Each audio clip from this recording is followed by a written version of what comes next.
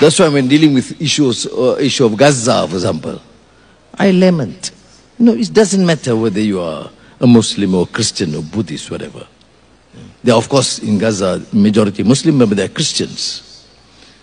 But how is it the world, with all this level of sophistication, of talking about democratic ideals, of human rights, and suddenly you see, without exception, on a daily basis, babies shot, women killed, now male prisoner raped, and this is tolerant.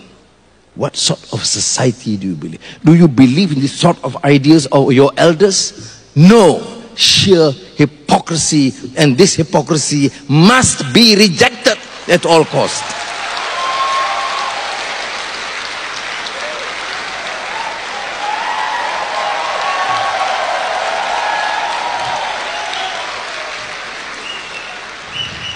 So, this is my message to iFuture 2024.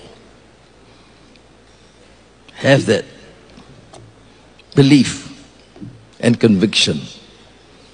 We want a better Malaysia. We want a better Southeast Asia.